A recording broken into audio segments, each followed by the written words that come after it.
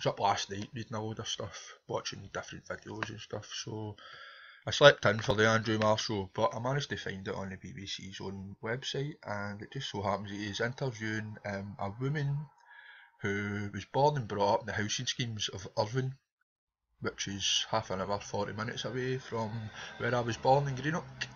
And so she has a very deep understanding of the problems which face the working classes in not only Irvine but all throughout Scotland. Scotland is majorly a working class country, steeped in socialism and socialist values. And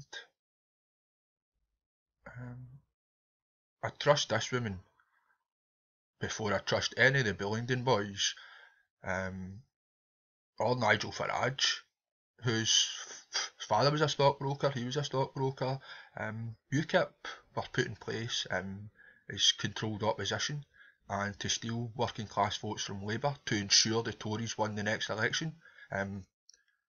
The past election, and he did vote, which I didn't, because I live in England. I live in the Tory heartlands of England, to be honest. I hear people on here who really should know better with their barely disguised support for UKIP and Nigel Farage, calling the SNP Nazis. The SNP are certainly not Nazis. They're not even ethnic nationalists. They are civic nationalists, which is completely different, which is a form of nationalism which looks after the people who live in the country, not only the ones who were born there. Basically, it's looking out for the community, small communities. And it is all about decentralisation of power away from the city of corruption, the city of London. So, right, let's watch Nicola Sturgeon, see what she's got to say. It's a significant and very serious situation. I think it's time for a fundamental look at the headline rate of tax that companies pay. But I also think there's work that the Scottish Government and the UK Government can do together to support the local infrastructure in Aberdeen. The oil and gas sector in the North Sea does have a strong future if we do the right things now, but we've got to make sure that the infrastructure of Aberdeen is right to support that sector, but also to support over the next few years diversification as well. At the time of the referendum, the Scottish Government was predicting up to 7.9 billion revenue coming in from North Sea oil and gas to the Scottish Government. That's now a 13th of that is likely, so it's a huge, huge hole in the revenues. How does that change your thinking? Firstly, let me say that the projections the Scottish Government made were in line with all external projections for price and for revenues. I remember David Cameron coming in the final few months of the referendum campaign and saying to people here, vote no for a £200 billion oil bonanza. But even given the difficulties facing oil and gas right now, we've got to remember, and I can point to the real strengths of the Scottish economy. Notwithstanding the difficulties we're seeing in the North Sea, we've got higher employment in Scotland than other parts of the UK right now. Lower growth. Well, we've had 3 years of continuous economic growth. That's the longest continuous period in the lifetime of the Scottish Parliament. Employment levels now are record levels and higher than their pre-recession peak. But if you lose £7 billion of revenue annually into the Scottish Exchequer, that has to be made up somehow, and I just wonder how it's going to be made up. I've said our growth in onshore revenues over the next few years is projected to significantly outstrip the decline in offshore revenues, and our deficit, even on the most pessimistic projections, will fall every year over the remainder of this decade. So, the point here, and it's a point that is often lost about the case for independence, and I take some responsibility for perhaps not getting this argument across strongly enough during the referendum campaign, is that the case for Scotland as an independent, strong, independent country was never based on oil. Nonetheless, you were talking about what Cameron said. You yourself talked about a second oil boom, which hasn't exactly happened, has it? Well, what I'm saying is, our projections were not out of line with external projections. Let's hear more about what the UK government that wanted so much to keep the levers that affect the North Sea in their hands. Let's hear what they're going to do, and I hope that in the next few days we hear some positive news about support for the North Sea and some positive news about a city deal for Aberdeen. Speaking of David Cameron, you've also been negotiating with him about the Scotland Bill and greater powers for Scotland under the UK. How's that going? The new powers in the new Scotland Bill don't go anywhere near as far as I would like. I don't think they go as far as was promised during the referendum campaign, but there are powers I would rather have than not have. But in parallel to that, we are negotiating what's known as the fiscal framework that goes around that. How much money you've got, to really? take account of the new tax and spending powers. Now, these negotiations are ongoing.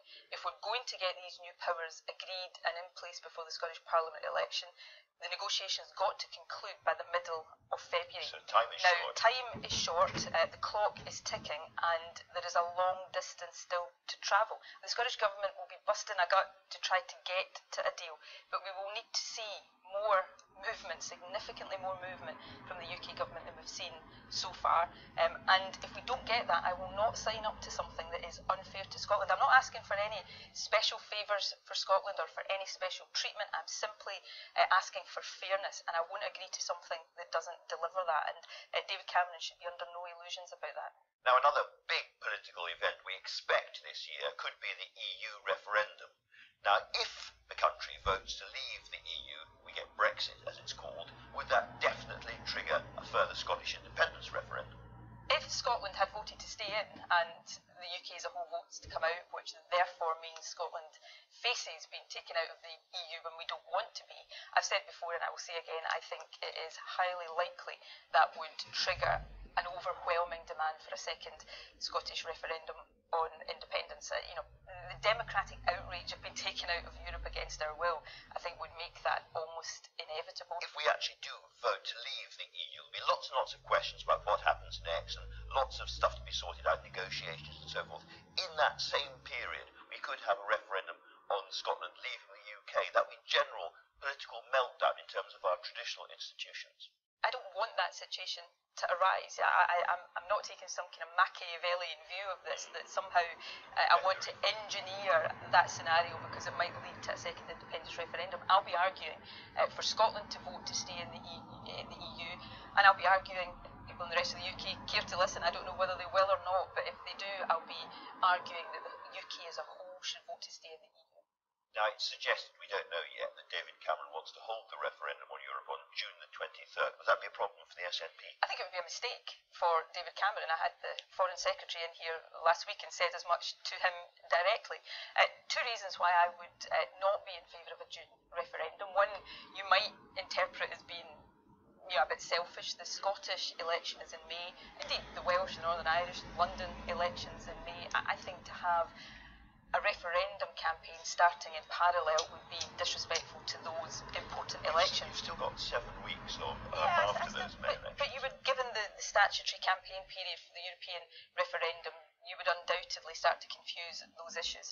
But the second reason is I think it would be better for David Cameron to leave more time between, if he does get a deal at the February European Council, to leave more time between that deal and the point of decision. Because one of the big problems I see for the in-campaign at the moment is that it, as far as David Cameron is concerned, is very much focused on these narrow issues of renegotiation, when in actual fact, if the in-campaign is going to prevail, this is going to have to become a positive in-principle campaign about why it's better for the UK to stay within the European Union. It's going to have to become a yes campaign.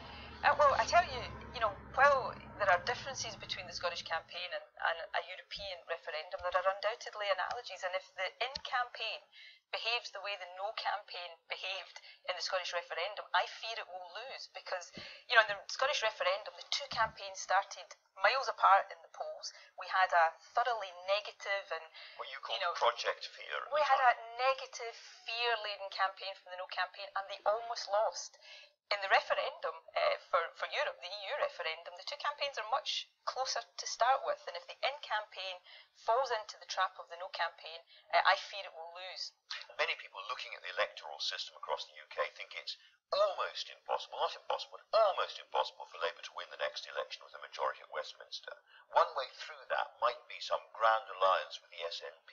If the Labour Party came to you and said, look, we have genuinely gone through a change of heart, a change of soul, and we are genuinely in favour of full-scale Scottish Home Rule, is there any kind of negotiation, conversation you could have with them on that basis? If we go back to before the general election last year, it was the SNP that was saying we wanted to be part of a progressive alliance.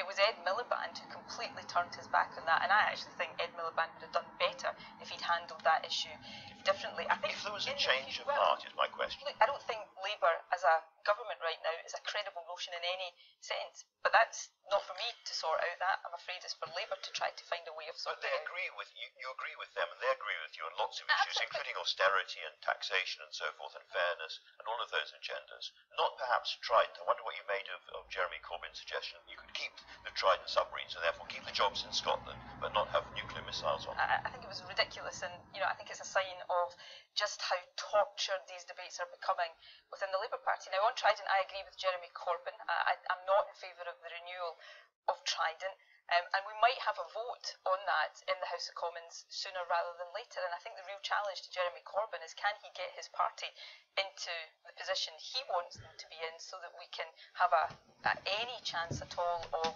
stopping the renewal of Trident. For Labour to sit on the fence on this issue or have a free vote on this issue will leave them without a shred of credibility. So on this issue, I hope Jeremy Corbyn can stamp his authority on his party and do so quickly.